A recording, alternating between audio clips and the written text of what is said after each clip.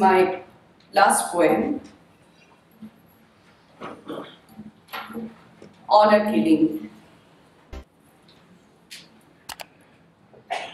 How did you lose your honor? How did you dare to put your honor inside the vagina of your daughters? How did you lose your honor inside the darkness of a broken hole, as shameful as dying nude, often mistaken as rape? It's you who lost your virtues before the moon. It's you who lost your innocence before the sun. It's you who made the race stripping in front of their daughters. Honor is more than a flowering lie, snitching and haggling for a piece of desire. Honor never lies inside the vagina of a woman, not in the arms, not in the breasts.